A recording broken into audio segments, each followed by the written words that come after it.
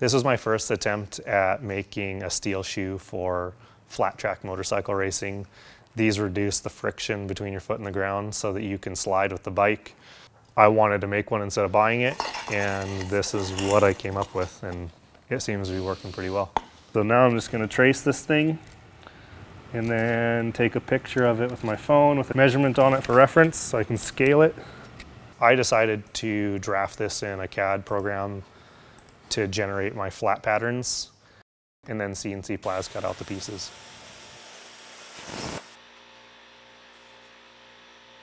As I was forming and welding the side on, it all came around and met up at the back within like 1/8 of an inch. So it was really cool that the modeling created a usable flat pattern and that I could just recut all these parts and just make another shoe.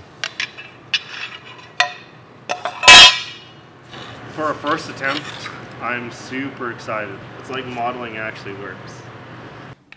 I didn't even have like a sandbag to hammer this into, so I just took the toe and put it on top of a blanket, and with a ball peen hammer, I hammered it into most of the shape, and then in a vise pulled the bottom corner in, and then continued hammering that into the blanket to get it to roll and form.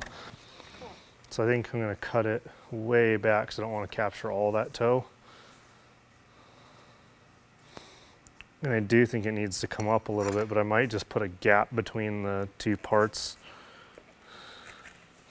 and then just weld the gap shut because I'm going to grind it anyway. Yeah.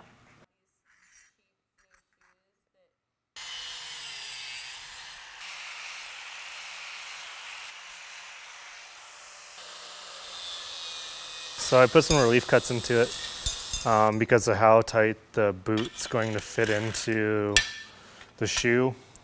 So as I'm tacking it around, I can pull these up and add a little bit of volume in the toe, and then I'll just have to weld and blend it all back down.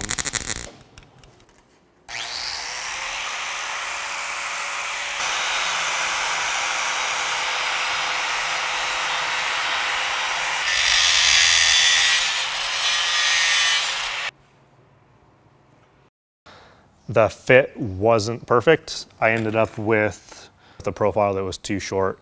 I had to add length to it. Really no big deal, but knowing that now, I could come up with a better design without having to do a lot of secondary processing, a lot of rework. I could probably get it done in half the time.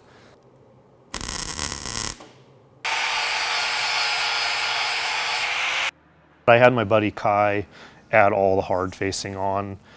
The welding process for me, without having like gloves or protection for my feet, it's just too much welding, and I didn't want to take on the burn, so I had my buddy that's outfitted better for this process hard face the shoe after I had made it.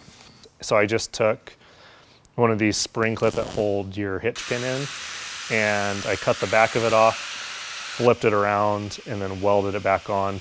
And I got a nice little piece of spring steel welded to the back that the strap hooks through nicely. Overall, it works well. It slides well. I can tell that there's a little bit of traction because of the lows in the bottom, but that'll all be remedied. I like the performance of it. I like the fit of it. I like the weight of it. It's seemingly pretty light. I don't have a lot of comparisons to justify how light it is, but it slides well. I got a little bit of rework to do on the hard facing. Got some low spots I need to fill and smooth out and polish the bottom again. But I'm really content with how it came out and how it functions.